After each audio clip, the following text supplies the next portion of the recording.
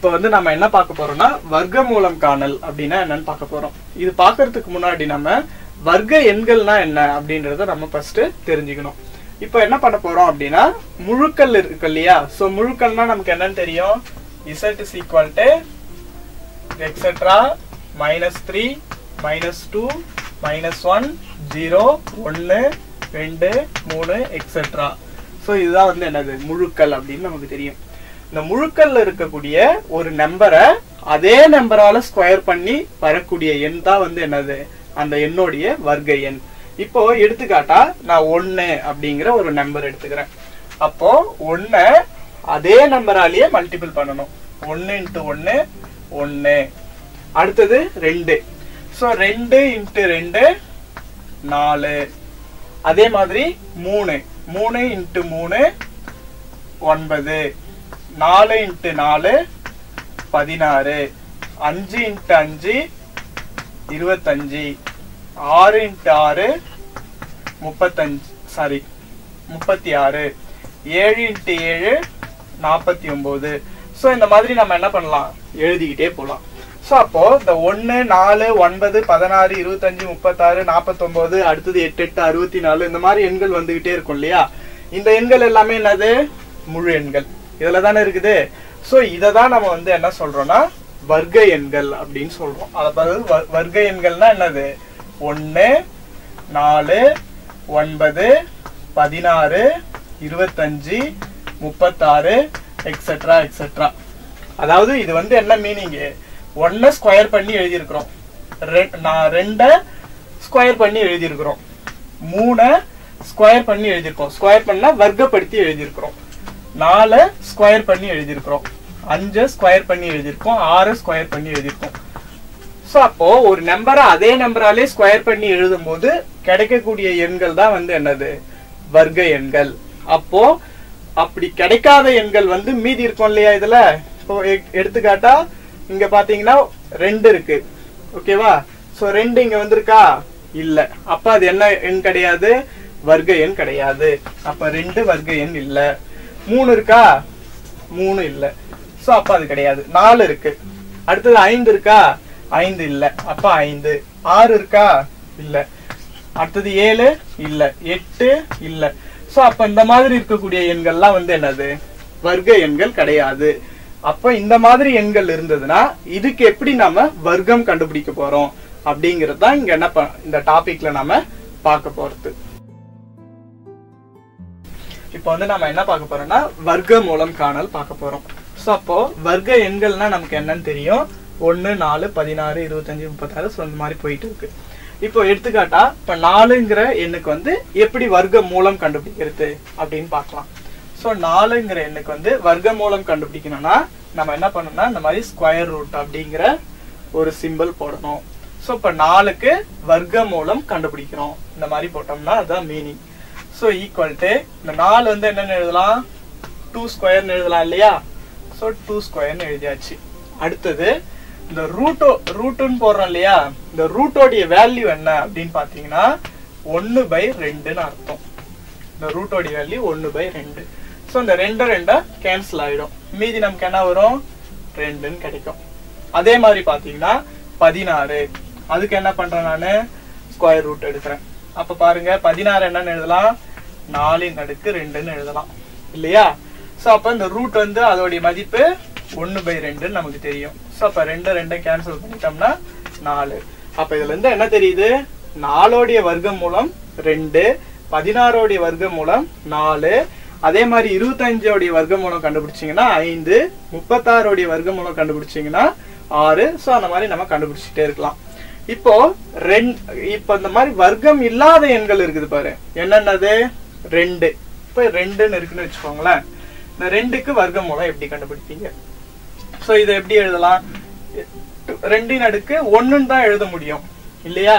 இந்த மாதிரி 2 2 3 2 அந்த மாதிரி எழுதினா மட்டும் தான் நம்ம என்ன கண்டுபிடிக்க முடியும், வர்க்க மூலம் கண்டுபிடிக்க முடியும். சோ இந்த மாதிரி எழுதிட்டா எப்படி வர்க்க மூலம் கண்டுபிடிக்கிறது அப்படின்னு பார்க்கலாம். அப்போ எந்தெந்த நம்பருக்குலாம் நம்ம வந்து வர்க்க மூலம் கண்டுபிடிக்கணும், எல்லா நம்பருக்குமே கண்டுபிடிக்கலாம். சோ இதுக்கெல்லாம் வந்து ஈஸியா கண்டுபிடிச்சிடலாம் வர்க்க எண்ணுக்கெல்லாம்.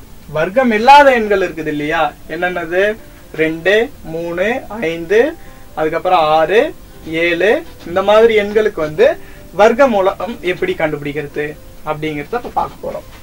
இப்ப நான் என்ன பண்ண போறேன்னா 2ங்கிற ஒரு எண் எடுத்துக்கிறேன். இந்த எண்ணோடைய வர்க்கமூலம் எப்படி கண்டுபிடிக்கிறதுன்னு பார்க்க போறோம். சோ இந்த 2க்கு நீள் வகுத்தல் முறைன்னு நம்ம படிச்சிருக்கோம் இல்லையா, அந்த யூசுவலான வகுத்தல் முறையை பயன்படுத்தி தான் நம்ம வர்க்கமூலம் கண்டுபிடிக்க போறோம்.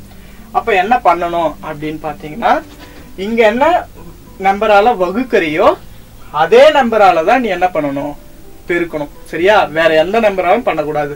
இங்க 1 போட்டா இங்கேயும் 1 தான், இங்க 2 போட்டா இங்கேயும் 2 தான். வேற நம்பர் மாத்தி போடக்கூடாது. இங்க 1 இங்க 2 அந்த மாதிரி எல்லாம் போடக்கூடாது. சரியா, சரி. இப்ப என்ன பண்ண போறோம், 2க்கு நம்ம கண்டுபிடிக்க போறோம். சோ அப்ப 2க்கு 2 கண்டுபிடிக்கணும்னா இங்க 2 சேம் நம்பர் போடணும்னு சொன்னோம் இல்லையா. அப்ப 2 2ன்னு போட்டோம்னா என்ன ஆயிடும், 2 × 2 4 ஆயிடும். அப்ப 4 வந்து 2 விட என்ன ஆயிடுது, பெரிய நம்பர் ஆயிடுது, கழிக்க முடியாது. அப்போ என்ன பண்ணணும் அப்படின்னு பாத்தீங்கன்னா, அதை விட சின்ன நம்பரா போடணும். என்ன இருக்கும், 1. ஓகேவா. சோ அப்ப 1 × 1 1. அப்ப நமக்கு மீதி எவ்வளவு கிடைக்கும், 2ல 1 போயிடுச்சுன்னா 1. சரியா, அடுத்தது என்ன பண்ணணும், இந்த மீதி வந்து நம்ம 0 வர வரைக்கும் தான் நம்ம இதை வகுத்துக்கிட்டே போனா இங்க வரக்கூடிய நம்பர் தான் இந்த 2ஓடைய வர்க்கமூலம் அப்படின்ட்டு நம்ம சொல்ல முடியும். சரி, இங்க 1 தான் வந்திருக்குது, 0 வரல. சோ அது இப்ப 0 வர வரைக்கும் நம்ம வகுத்துக்கிட்டே இருக்கணும். இப்போ 2 இருக்குதா இல்லையா. சோ நமக்கு மீதி வந்து 1 கிடைச்சிருக்குது. அப்ப என்ன பண்ணணும் அப்படின்னு பாத்தீங்கன்னா, மறுபடியும் இங்க இருக்கிற நம்பரால இங்க இருக்கிற நம்பரை பெருக்கணும். சப்போஸ் நான் 1ன்னு போடுறேன்னு வச்சுக்கோங்களேன், 1 × 1 1 போட்டு நீங்க 0ன்னு சொல்லிடலாம் அப்படின்னு சொல்லுவா. ஆனா 2ல 11 இருக்கா, இல்ல இல்லையா. அப்ப என்ன பண்ணணும் அப்படின்னா, ஒரு புள்ளி வச்சுக்கணும். சரியா, அப்படி புள்ளி வச்சுக்கிட்டா நம்ம இங்க என்ன பண்ணலாம், எத்தனை 0 வேணாலும் சேர்த்துக்கலாம். சோ நம்ம என்ன பண்றோம்னா 2 2 0வா சேர்க்கணும். சரியா, சோ 2 0 நான் சேர்த்திருக்கேன். அடுத்தது என்ன பண்ணணும் அப்படின்னா, இங்க என்ன நம்பர் இருக்குதோ அந்த நம்பரை 2ஆல மட்டும் தான் பெருக்கணும், வேற எந்த நம்பராலையும் பெருக்க கூடாது. இப்ப இங்க 2 இருக்குது அதனாலதான் 2ஆல பெருக்குறாங்க அப்படின்லாம் அர்த்தம் இல்ல. சோ 3 இருந்தாலும் சரி 5 இருந்தாலும் சரி, எந்த நம்பர் இருந்தாலும் இங்க எந்த நம்பரால வகுக்கிறியோ அந்த நம்பரை வந்து எதால தான் பெருக்கணும், 2ஆல மட்டும் தான் பெருக்கணும். சோ 1 × 2 2. அடுத்தது என்ன பண்ணணும், இங்க என்ன நம்பர் போடுறியோ அதே நம்பர் தான் இங்கேயும் போடணும், மாத்தி போடக்கூடாது. இங்க என்ன கண்டிஷன் சொன்னமோ அதே கண்டிஷன் தான். சரி, இப்ப நான் வந்து இங்க 5 அப்படின்னு போறேன்னு வச்சுக்கோங்களேன். சோ இங்கேயும் 5 தான் போடணும். சோ அப்ப 5 × 25 எவ்வளவு ஆயிடும், 125 ஆயிடும். அப்ப 100 விட அது என்ன ஆயிடுது, அதிகமா போயிடுது. சோ அப்ப அது எப்படி இருக்கணும், 100 விட குறைவா இருக்கணும். அப்ப நம்பரை நம்ம என்ன பண்ணணும், குறைக்கணும். சோ அப்ப 4 அப்படின்னு எடுத்துக்கிறேன். சோ அப்ப 4 × 24 எவ்வளவு வரும், 96. சோ அப்ப 100ல இருந்து 96 நான் என்ன பண்றேன், கழிக்கிறேன். சோ அப்ப கழிச்சா மீதி என்ன கிடைக்கும், 4. சோ நம்ம இங்க புள்ளி வச்சிருக்கிறதுனால நம்ம என்ன பண்ணிக்கலாம், இன்னும் எத்தனை 0 வேணாலும் சேர்த்துக்கலாம். மறுபடியும் நான் என்ன பண்றேன், 2 0 சேர்த்துக்கிறேன். சரியா, அடுத்தது என்ன பண்ணணும், மறுபடியும் 0 வர வரைக்கும் நம்ம வகுத்துக்கிட்டே இருக்கணும். சோ அப்ப இங்க 2 4 இருக்கு. சோ அப்போ இந்த 2 அப்படியே போட்டுக்கணும், இந்த 4 மட்டும் என்ன பண்ணணும், 2ஆல பெருக்கணும். சரியா, இங்க எப்படி 1 2ஆல பெருக்கி போட்டோமோ அதே மாதிரி இந்த 4ஐயும் 2ஆல பெருக்கி போடணும். சோ அப்ப 4 2ஆல பெருக்குனா எவ்வளோ, 8. சரியா, அடுத்தது இங்கேயும் சேம் நம்பர் போடணும். சப்போஸ் நான் வந்து இங்க 2ன்னு போறேன்னு வச்சுக்கோங்களேன். அப்போ 2 × 282 டெஃபினட்டா அது என்ன ஆகும், 400 விட அதிகமா போயிடும். அதனால நான் என்ன பண்றேன்னா குறைக்கிறேன். சோ குறைச்சனா என்ன, 1 2 விட சின்ன நம்பர் 1 தான். அப்போ 1 281ஆல நான் என்ன பண்றேன், பெருக்கிறேன். சோ அப்போ 1 × 281 281. சோ இப்ப என்ன பண்றேன், 400ல இருந்து 281 கழிக்கிறேன். சோ கழிச்சா மீதி நமக்கு எவ்வளவு கிடைக்கும், 119 கிடைக்கும். சரியா, அடுத்தது வந்து என்ன பண்ணணும், 0 வந்துடுச்சா, வரல. அப்ப என்ன பண்ணணும், மறுபடியும் வகுக்கணும். சோ அப்ப என்ன பண்ணணும் அப்படின்னா, இந்த 2 அப்படியே போட்டுக்கணும், இந்த 8 அப்படியே போட்டுக்கணும், இந்த 1 மட்டும் என்ன பண்ணணும், 2ஆல பெருக்கணும். சோ அந்த லாஸ்டா வர நம்பரை மட்டும் 2ஆல பெருக்கிக்கிட்டே இருக்கணும் அடுத்த ஸ்டெப் போக.